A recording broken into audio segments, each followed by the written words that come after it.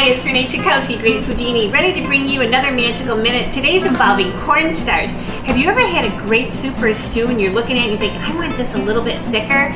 You know that you can reach for cornstarch, but you gotta do it right to make it work. Here's the trick. What you wanna do is take your cornstarch, and I'm gonna mix in about a tablespoon of cornstarch into about a half a cup of water. Give it a little stir, and it blends. It's blending because the water's cold and it's not seizing up the little pieces of cornstarch. So it blends beautifully. You can see how nice and creamy it is.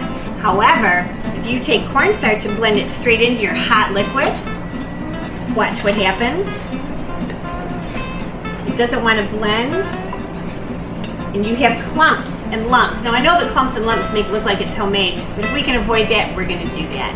It's Great Foodini with another magical minute involving cornstarch and making your soups and stews perfect.